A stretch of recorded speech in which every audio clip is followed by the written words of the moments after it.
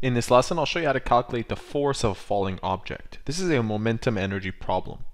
The question reads, rabbit food in the form of pellets is poured onto a scale pan at the rate of 400 pellets per second. Each pellet has a mass of 20 grams and falls a distance of 2.0 meters. Assuming that the pellets do not bounce, calculate the scale reading at 7 seconds. So let me give you an illustration of what's happening. We have these pellets that are falling onto a pan. Let me draw that. Let's pretend that this is our pan, and I'll make it 3D for you. It is sitting on a scale. And as you know, a scale can measure the weight of something in newtons. So what we're trying to find out here is the total amount of force as the pellets strike the pan and the force due to gravity as the pellets accumulate. That being said, there are two forces that we need to calculate because these are the two forces that the scale will pick up. A force due to the accumulation of pellets, that one is easy to calculate, and a force due to the momentum of pellets striking the scale. To calculate the force due to the accumulation of pellets, all we have to do is read through some of these numbers. We're told that 400 pellets fall per second. So that is a rate, and each of these pellets has a mass of 20 grams. But for the sake of simplicity, I'll convert that into kilograms because when we're dealing with newtons, we're dealing with kilograms anyway. So this should be 0.020 kilograms. And we're told to find out the reading of the scale after 7 seconds. So right now, if I multiply this by 7 seconds, I can find out how many pellets there are after 7 seconds. And I can string along this thing, which is 0.020 kilograms per pellet, to find out the total mass. So notice how this unit and this unit cancels out and we're left with kg, which is the total mass of 400 pellets per second for 7 seconds. Using our calculator, we have 400 times 7 times 0.020, and we get 56 kilograms. That's a lot of pellets. Now remember how to calculate force. Force due to the accumulation of pellets on this scale, I'll represent as force ACC for accumulation is equal to the mass times acceleration. And remember, acceleration will be the acceleration due to gravity. So how much is gravity pulling downwards towards this scale? The mass is 56 multiplied to 9.8. Remember, it's 56 kilograms and it's 9.8 meters per second squared. Together, this makes newtons.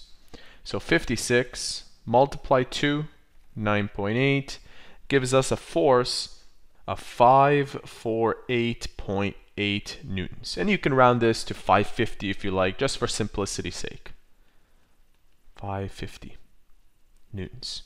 All right, so that's the force as these pellets accumulate onto this pan. The next force that we need to calculate is the force due to the momentum of these pellets falling.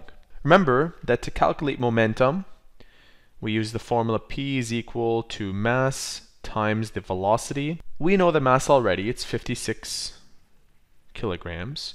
All we need to know is the velocity, and for that what we can do is use the other piece of information given, which is the distance that these pellets fall, which is 2 meters.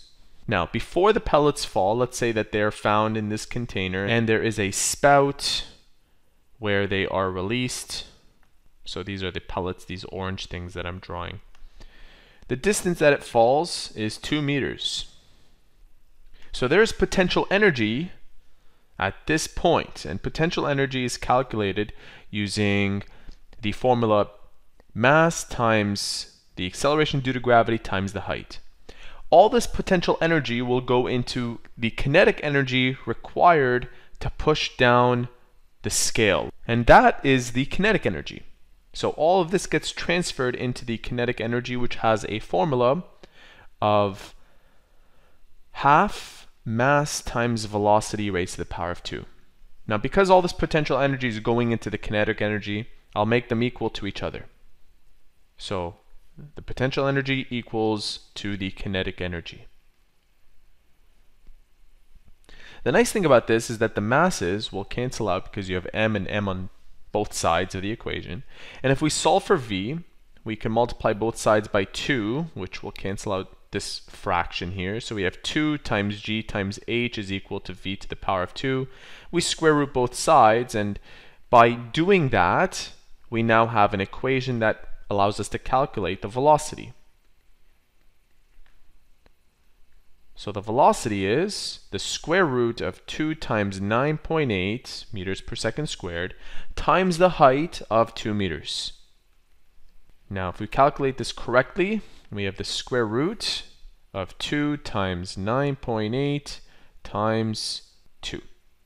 And that gives us a velocity of 6.26 meters per second. So now we have the velocity, and we can use that into this formula where we have 6.26, and let's write that with their units, meters per second, and this gives us the momentum. This is good.